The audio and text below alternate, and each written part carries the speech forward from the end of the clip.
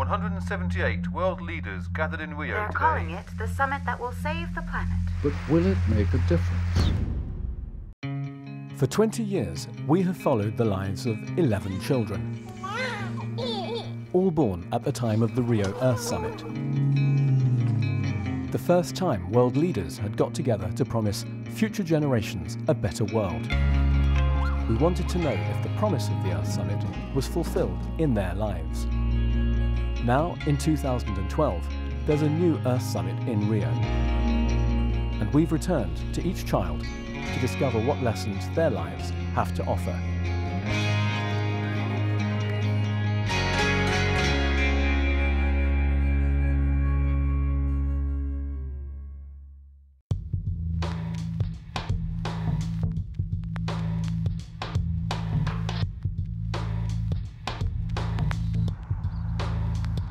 Hayley was born in St Helens, a small town in the north of England. She lives in an apartment provided by the government.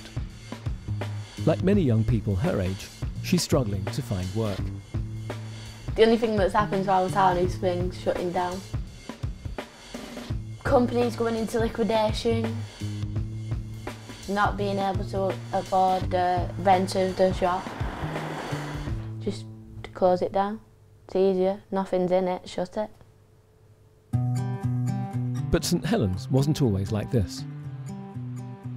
We first met Hayley's parents a few weeks before she was born. I'd really like to be more than a mother to my child. I'd like to be a friend as well. I think I would like a little girl. That's it, like that? Yeah. To be truthful, I don't mind. I won't be disappointed either way, as long as Lynn's healthy and the baby's healthy. Hello, Sotty. Hello, sweet. In 1992, Hayley's dad, Brian, was a miner. But his job was under threat. Scenes at Lancashire's biggest pit at He and his wife, Lynn, campaigned against the closure of the local pit, the town's main source of employment. They feared the threatened closure would destroy their community. You look at the state of affairs and what's going on in the world and you think, is it a right thing to do to bring a child into all this? These children now, they're our future. And if we educate them right, maybe these children can change the world in which we live in. Lynn has a potentially dangerous condition called hydrocephalus. She has excess fluid on her brain. A natural birth was considered too risky for her and the baby. Lynn's best hope was to have a caesarean. See what you got? She was right. Congratulations. What weight is she? £6.5. Everything's there, she's lovely. Soon after her birth, Hayley's parents and the miners lost the battle to save their pit.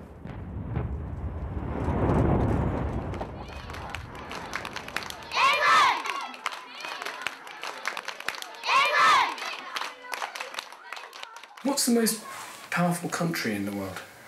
England. Because I've lived in England all my life and it seems really important to me. English people are kind and considerate and nice to each other. Right, so what are you going pictures for? Watching Thunderpants. As Hayley grew up, her dad, Brian, worked a number of freelance jobs. Thunder's in his pants? Yeah. With his earnings, they were able to pay the mortgage and the family's basic needs, as well as a few extras. Dad, can I have some money to get some popcorn? Money, money, money, money. The biggest fear I've got is on the job security side. Brian is like the only wage earner. And when your other jobs have gone, it's been devastating, hasn't it? Another 10 years, I don't know. I wish I did know what was going to happen. I don't want to. No? I don't want to know what's going to happen in 10 years' time. When you grow up, what would the world be like? Smaller. Think about when you were 10 and how the world is now. Life changed because Mum and Dad split up.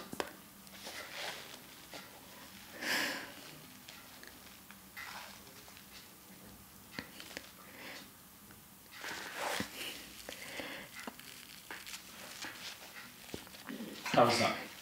It was hard. I do it always is when I go out with Christine. Hayley's parents separated in 2003. Not long after, Hayley's mum became seriously ill when doctors failed to recognise that her condition was worsening. As a result, Lynn is now partially blind. She's had a lot to cope with, and she basically turned from my little girl, you know, with her own life, her own friends, into my carer. And that also has made her have to grow up rather quickly. In essence, I suppose she's been robbed of her childhood. At first it was hard because just to argue with my mum or my dad over, well, you can't do this and you can't do that. So I think that's what made me move out. I want to be independent and I don't want someone telling me what I can and can't do. I was just turning 17 when I moved out. Dad! Well, you're growing up, aren't you? You're older. Don't live with you anymore, that's why. Oh, is that what it is? Yeah. I'm an ogre, am I? Yeah. Just a big bad ogre. Shrek. Okay? No. For an 18-year-old now who's struggling to find work, I think it's a very hard and a very difficult time for them. So where were they? In the back of Pound Bakery. That's me, Dad. Marketplace to me just seems to be fast food, takeaway, shops, retail, sales. That seems to be the only market that you ever see any work these days. Hayley's generation, I don't think they'll be as well off as I am. Maybe have I had the better part of it? And what does the future have in store for this younger generation?